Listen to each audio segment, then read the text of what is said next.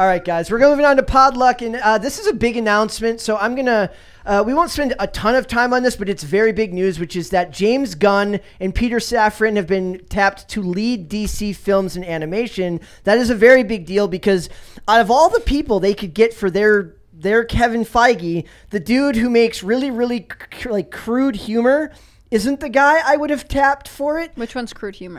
James Gunn. James Gunn is absolutely crude humor. Because he got in trouble for all the... I was going to say, like, look at this guy really rising from the ashes. He is. He is. And they just released the trailer for the Guardians of the Galaxy Christmas special right as they made this announcement. So it was like DC spiting Marvel.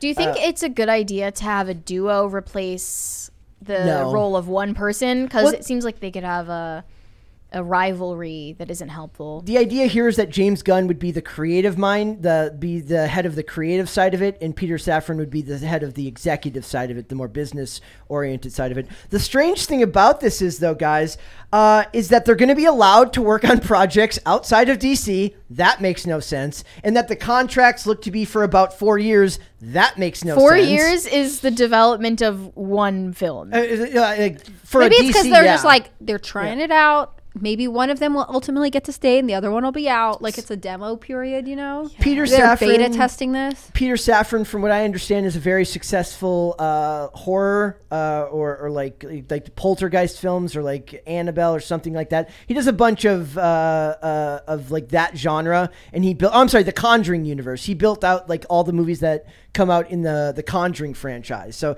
he has history there. And James Gunn is a unique option. He was able to bring back bring obscure characters like Guardians of the Galaxy that nobody cared about and make people care about them. There's no arguing that he is a creatively gifted storyteller. I do believe that the Suicide Squad, the James Gunn Suicide Squad sequel, is the best of the DC movies. Well, Safran was also involved in the production movie. of that. And Peacemaker, outside of the weird climate change activism at the end, was genuinely a show that I enjoyed. I think James Gunn is talented. Do I see him as a studio executive? I don't know about that. Do you like him more than the Batman movie? What? Yes, I didn't like the Batman movie. Oh man, I liked it. Too long. But maybe that's why they paired him up with this guy. They're like, we want the things that James Gunn makes, but we don't believe he can actually get it done. So we got to bring in Peter. And they're like, that sounds good. We like this partnership. So basically the idea here is that they've already got stuff planned out that's coming out through Aquaman Fallen Kingdom, which I believe is the start of next year. 2023, at the end of 2023, right? So, and then after that, he's got basically 3 years to make something happen. And I don't know what. How are you going to build out a scheduled slate of the films that are coming out to do like remedial work for DC to catch up with Marvel in that short period of time? Yep. There isn't a. It's not a presidency. Nope. But like Marvel's clearly, at least in quality, going super down the drain. Yeah, they're at the C/D level superheroes now, so I don't think it'll be that hard for DC to catch up if they take their A-listers super seriously. So it says Safran came up as a manager where Gunn was among his clients and is fully enmeshed. Is that a word? Enmeshed. Enmeshed. Yes. Enmeshed? Okay, cool. And I'm sure the writer just felt a ray of like coolness on him as he wrote that. I'm sure. In the world of DC, it's that weird of a word. As a producer of the $1 billion grossing Aquaman and its upcoming sequel, as well as Suicide Squad, Peacemaker, and Shazam. Again, I would put Shazam up there with the Suicide Squad. Obviously, tonally, almost completely the opposite of the Suicide Squad sequel, but I loved Shazam as well, as much as you can love these movies. His relationship with Warner extends back 10 years and includes $2 billion Conjuring franchise. That's a horror movie.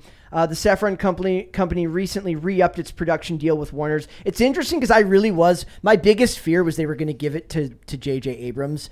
They were like, we gave you your $250 million deal that you did literally nothing with. Why don't we give you the head of the studio? Because Hollywood's fantastic at failing upwards. Like Hollywood loves to have people fail upwards, like your movie that nobody saw. Here's a Star Wars movie. Your indie film that nobody gave a crap about. Here's a Marvel movie. This is genuinely impressive. Black Adam is still a 90% audience score with 5,000 plus verified ratings. It's not going down. If it was going to go down, it would have gone down by now. Damn.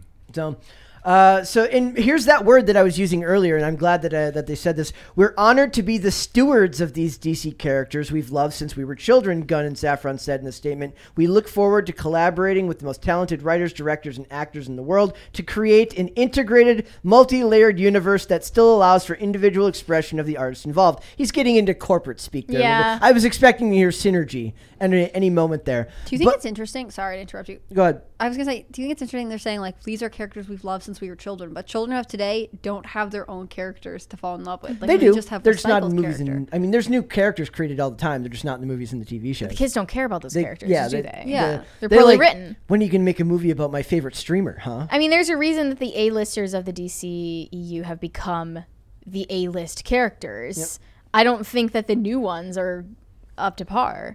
Also, it's funny how this kind of does, one of the other videos that I was watching says, this kind of proves that like everybody that was quote unquote canceled, other than the ones that went to jail, are pretty much fine. Yeah. Like, Louis C.K.'s making money on his own. He just sold out Madison Square Garden.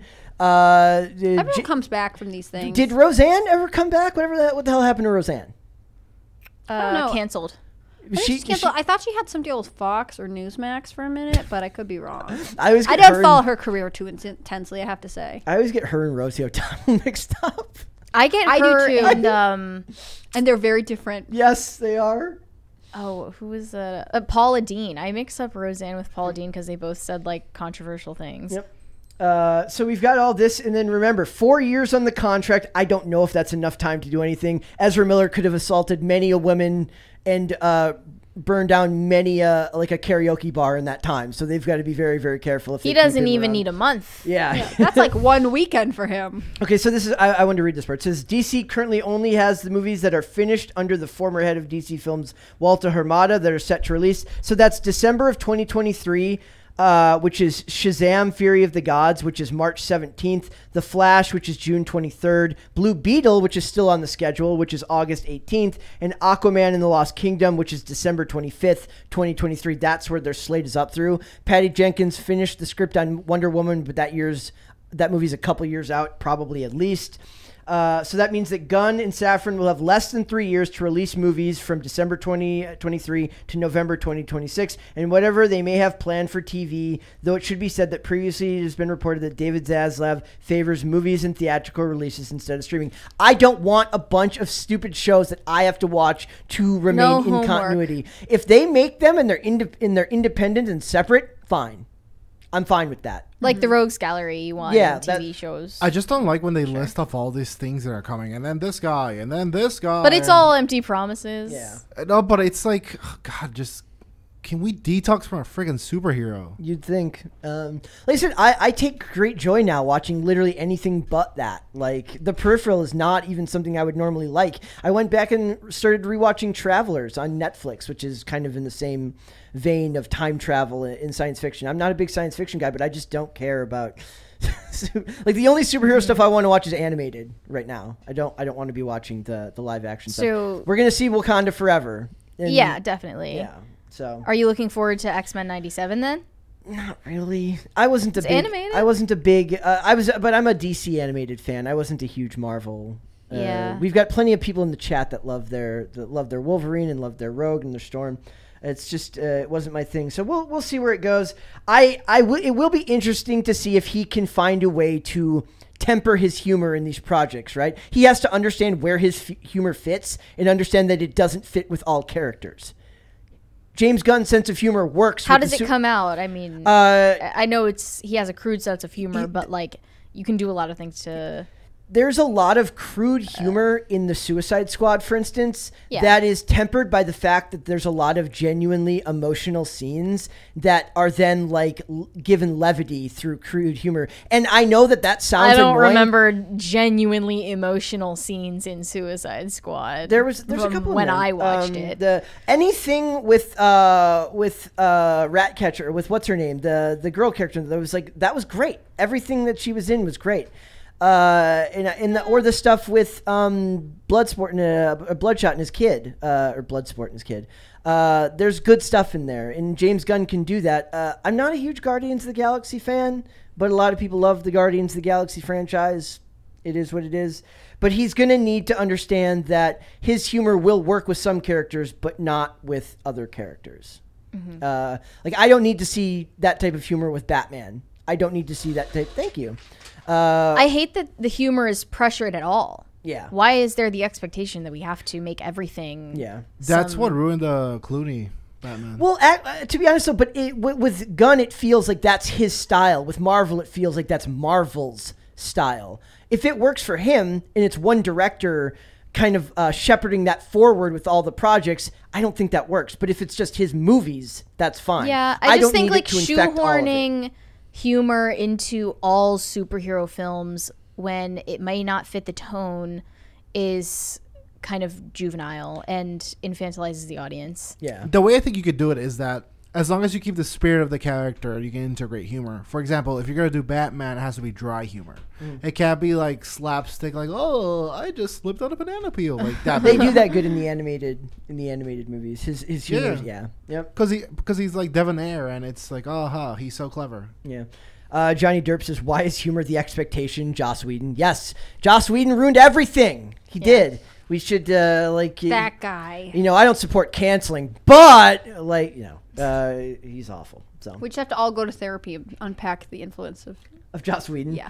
on everything. Well, a lot of people pointed out that it's not Joss Whedon necessarily. It was Kevin Smith that had that sense of humor and the pop culture references before he even did. So blame Kevin Smith, too, because he's just, you could tell him he was just going to cry because that's all Kevin Smith does now is cry, cry, cry, cry, cry. Someone take that clip and then edit it so Brett is saying Jordan Peterson. True. Because that is all he does lately. No, leave Jordan Peterson alone. We love Jordan Peterson here. Thanks for watching this clip, guys. If you want to see full episodes or follow us on social media, links are in the description below. Bye. Bye.